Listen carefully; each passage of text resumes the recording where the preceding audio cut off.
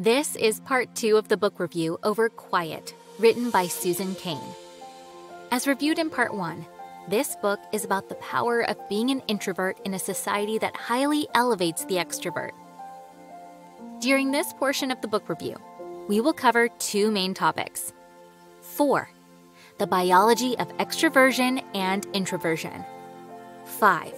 The role of free will. 4.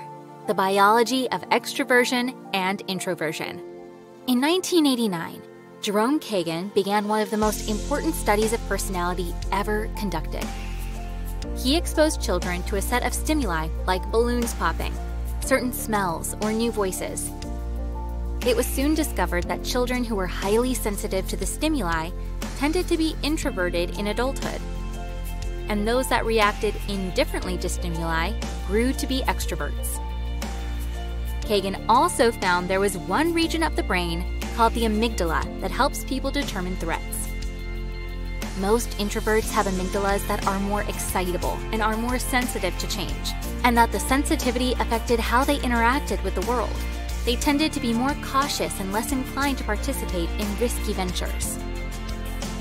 Extroverts, however, tended to be more reward-sensitive due to active dopamine pathways. This makes them more likely to take risks in order to receive rewards, such as money, praise, or power.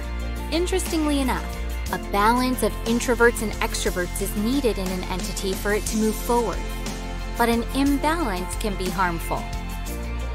Many have theorized that the 2008 Wall Street crash may have occurred because too many risk-taking extroverts were in power. Now, in both education and business, leaders are working to make sure all personalities are valued.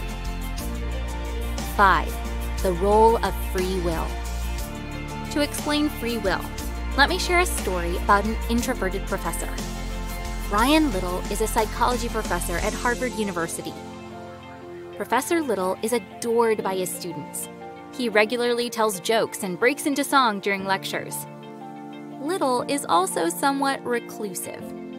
He prefers to spend his time alone, and if socializing, regularly needs breaks to be by himself. How can Professor Little have 2 personalities? The answer lies in the role of free will.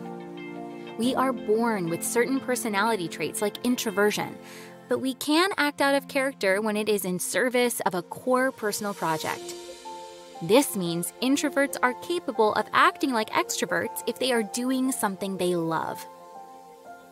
Ultimately, if you force yourself to act extroverted because you think it is required for success, you're doomed to feel badly about yourself. If instead you think, I'm going to be extroverted to advance a specific project I care about, you will feel inspired. Mustangs, just remember to be true to yourself, to actualize your dreams, and to know your worth, and all will be well.